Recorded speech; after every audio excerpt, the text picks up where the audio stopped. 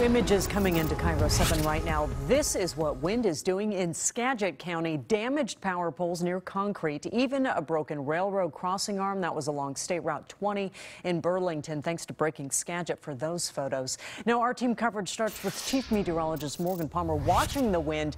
And Morgan, some areas are getting hit pretty hard right now. Right, still areas near the water. Also, we've had more wind in the South Sound over the past few hours. We've had numerous gusts over 40 miles an hour around JBLM all the way up through the Tacoma area, especially right on the water. The Narrows Airport at 36-mile-an-hour winds right now. SeaTac at 30. Here's a look at the pinpoint wind tracker. The wind is going to stay up all night.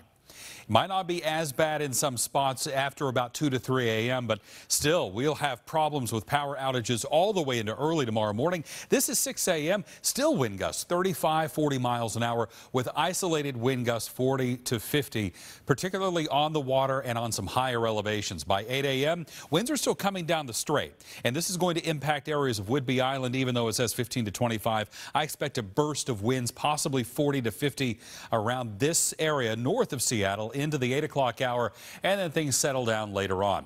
I'm pinpointing finally the end of heavy rain around the area, but the return of the possibility of some low elevation snow coming up.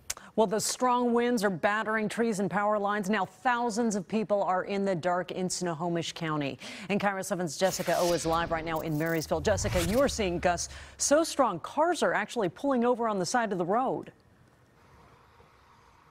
Monique, some people are jumping off the highway and waiting out that wind in lots like this. Now, I will say that we did notice it getting gustier the further north we went. And take a look at that flagpole because it really is a good indication of how gusty it is out here. Now, that wind is so strong tonight, it may be tough to see, but the pole itself is swinging back and forth. And these high wind gusts contributed to power outages across Snohomish County tonight. Today's windier than usual. There's always a breeze down by the shore in Mukilteo, but the high wind gust Friday night caught Brandon Hessness by surprise. A ton of debris getting kicked up, especially on the beach. I know there's a boat that got beached right down the way over here.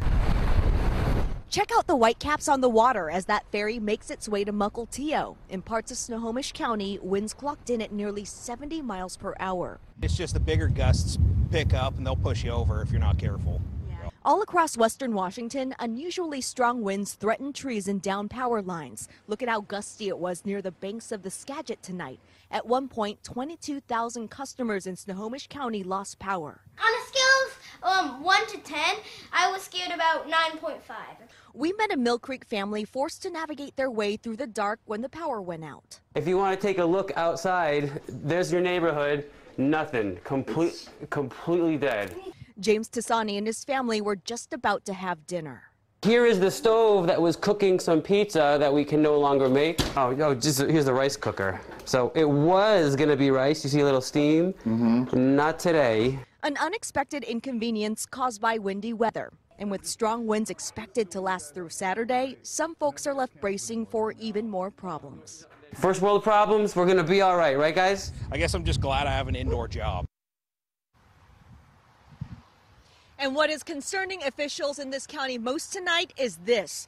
Trees, we're told, are especially vulnerable right now because the ground is so saturated, and you can see just how much these branches are whipping around with this gusty weather. And we're told that is what officials will be keeping a very close eye on this weekend throughout Snohomish County. Reporting live in Marysville tonight, I'm Jessica O, Cairo 7 News. And up north near the Skagit River, crews work to save homes before the worst of the rain and wind hits this weekend. They brought in those boulders to keep the water from flooding in Lyman. People in that area remember the floods that swept homes away 2 years ago, and it makes for scary and uncertain times. The Army Corps of Engineers will be around and on the streets all weekend.